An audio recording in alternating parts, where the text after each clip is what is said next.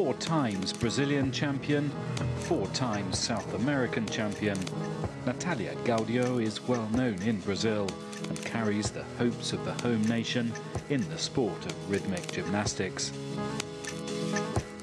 The competition involves perfecting 4 disciplines: the hoop, the ball,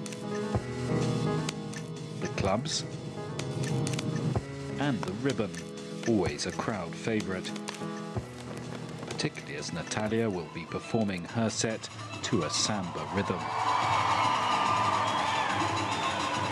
I think that for the public it is the most beautiful thing, the most beautiful to watch on TV.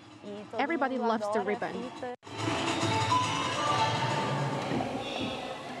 She began dedicating herself to the sport aged 9. When she was 13, she went to Bulgaria, where she trained with the national team. Back in Brazil, she was soon winning medals. Her success has involved overcoming many challenges, including personal ones.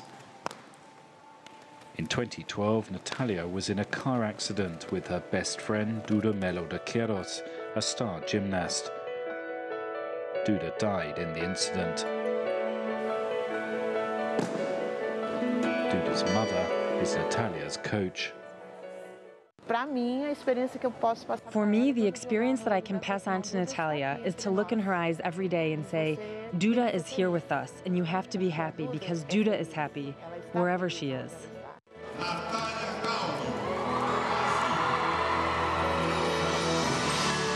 When she takes to the floor in Rio, Natália said she will perform as if Duda is there with her.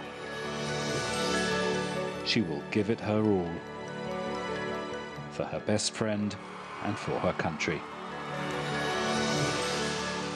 Stephen Gibbs, CCTV, Rio de Janeiro.